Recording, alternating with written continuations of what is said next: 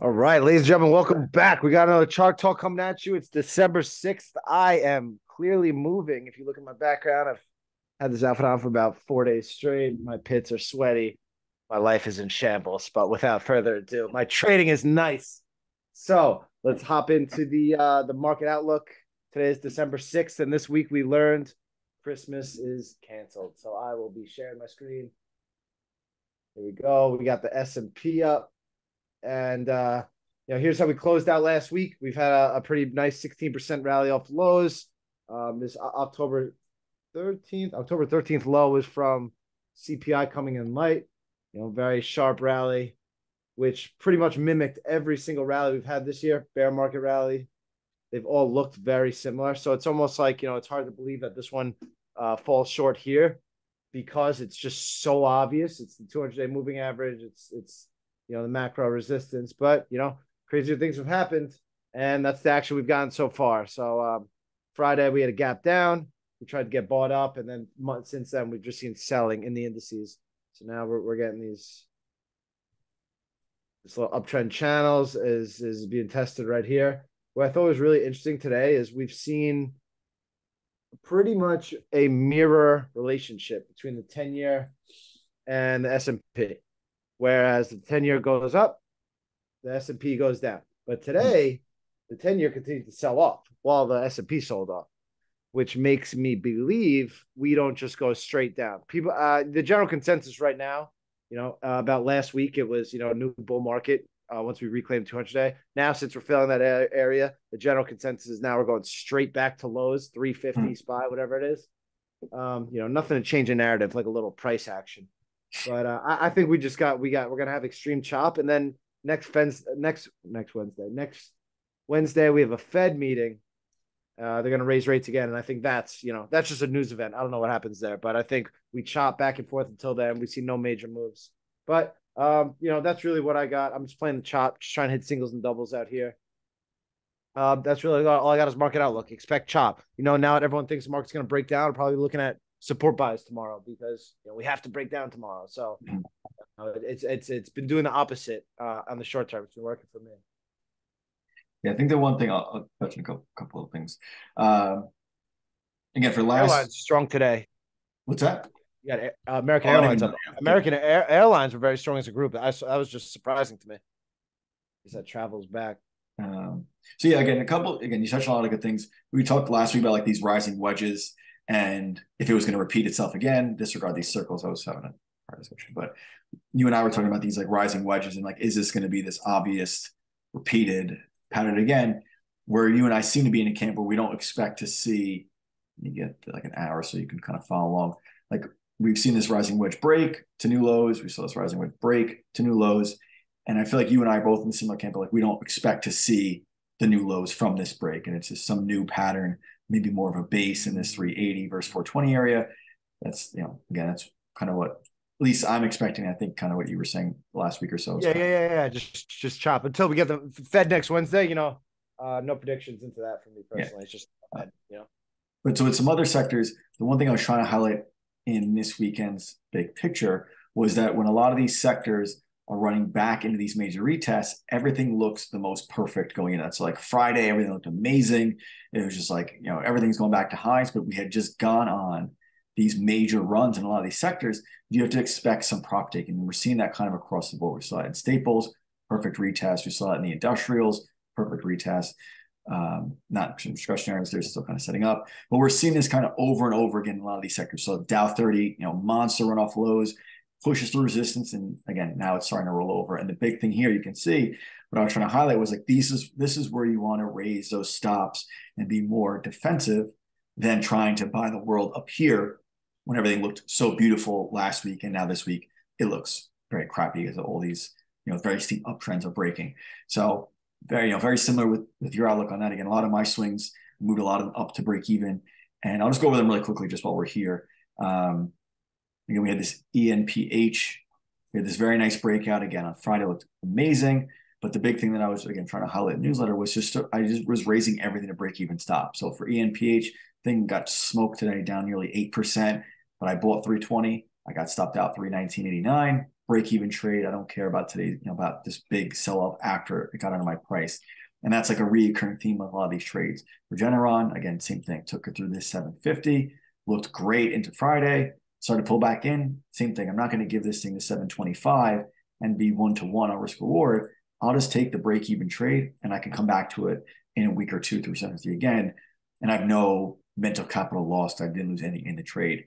Again, DCP, again, another one I've been, a lot of the members were buying through this 39 the last week or so.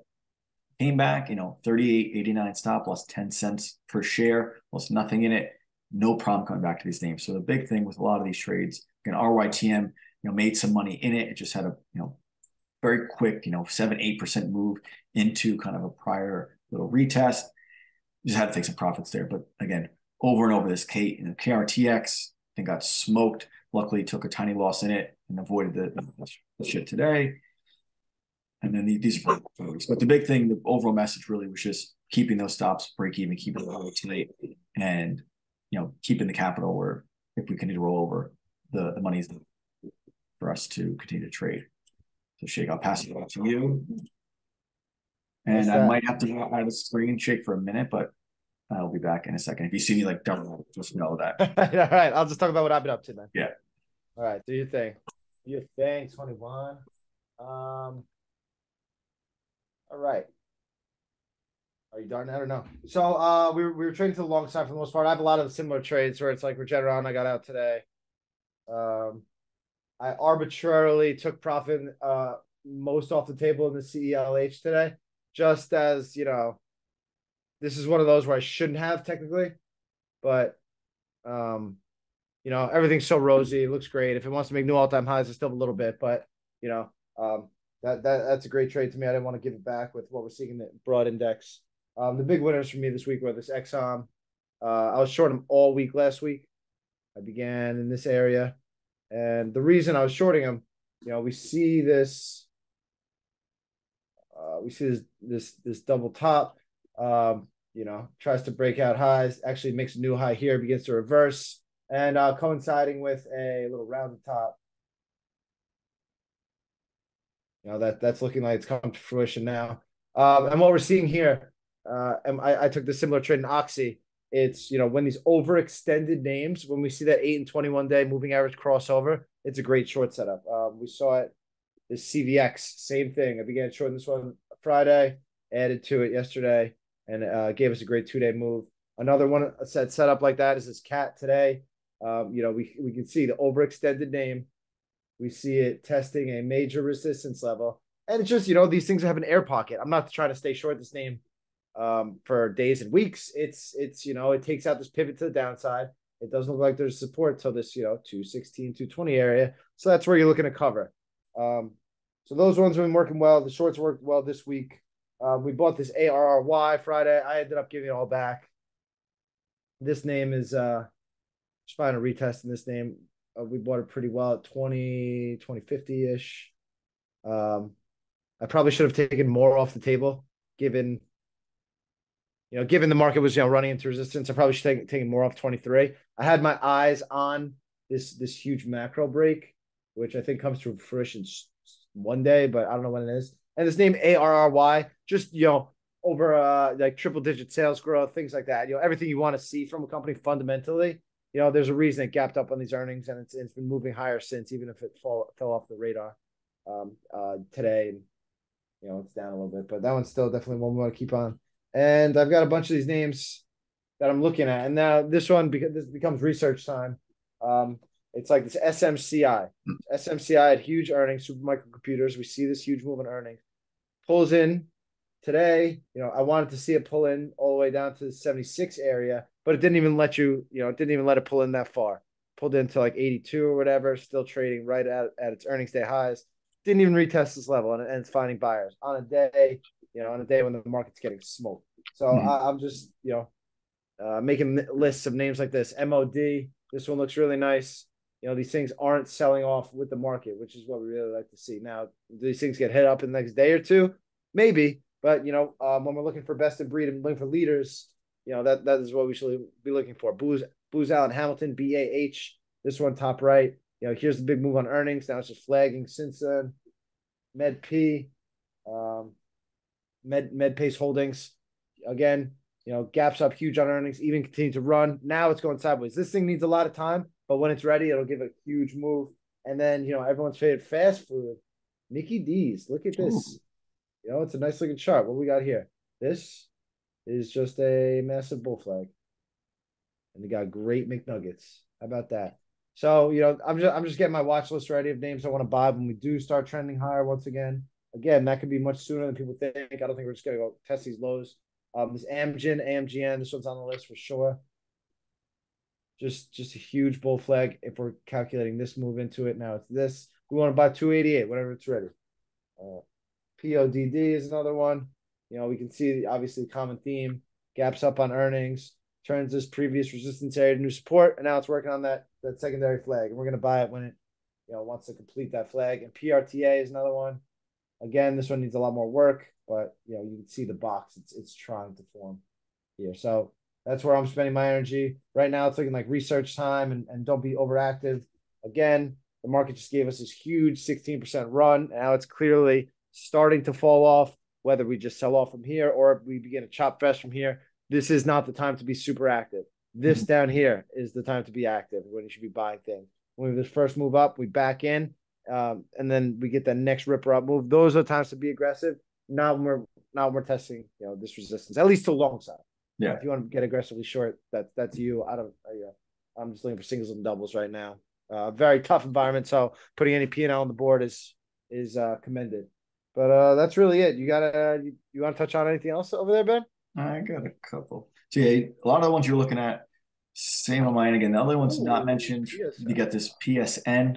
That's nice. Flag forming. Again, got to expect some type of shakeout down to those 48, 47 area in the short term, but through 50 in time when, blue sky breakout looks very good. You mentioned that short in Exxon. Exxon? You're short. This WFRD, very similar. Just, kind of chart was like getting back up to 45. Yeah, and if you have the moving averages on, you'd see the 8 and 21 day. They cross over like today. So that short would have triggered like yesterday, that big red candle. So I like that. Still could have some opportunity, but yeah. But same thing again. This is probably but also 3 days down in the spy. I'm not looking for shorts tomorrow. Yeah. I think the big thing on my end was I noticed for going into this week, I had probably the most charts mentioned for individual stocks on the shakedown and most swings I've had on in months, which to me were both just like big red flags of like, And given the market where the market was at, seeing all these retests and these big runs where it was like, play defense, just chill out. And again, it's not like this, a lot of these, even these wedge breaks, these were about a month and a half. And that's like the worst case of it, where again, you and I both kind of don't think that's going to be the case, where, give it a week or two to kind of settle out. And, maybe this is the new range 380 versus, 410. And we just find that proper support buyback, but not, into the today where it's just finally starting to break that area of support. So now we're just in the ultimate chop zone where it's just so difficult. Now it's the time where if you're like short-term trading, it's like almost do the opposite. When things are looking bad, that's when you look to buy. Things are looking good, that's when you look to sell or short or something. And it's just so difficult trading right now. After we're seeing this uptrend maybe come to completion, maybe get in the difficult part of the trade. Who knows?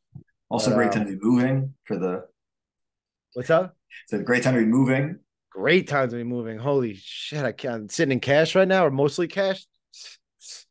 Packing these boxes, sweat free. Short Exxon, as we had a bet about going long Exxon.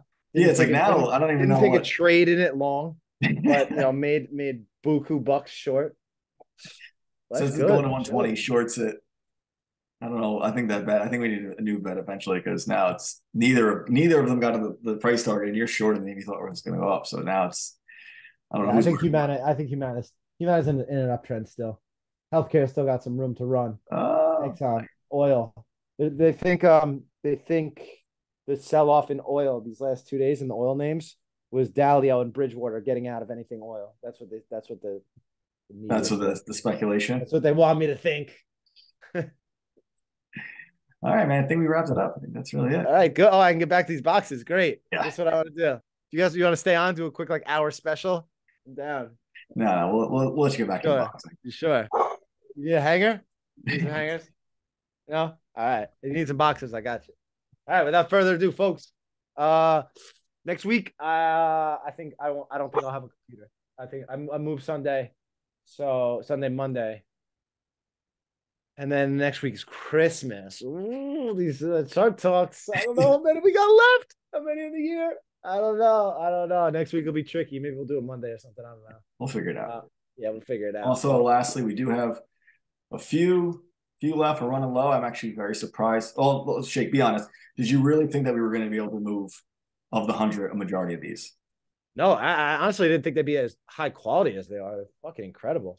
So yeah, we have. And I mean, the box itself is just like really, really nice. I keep now I keep all my watches in that box. It's nice. Like that's the. I just had this because I don't want this like packing.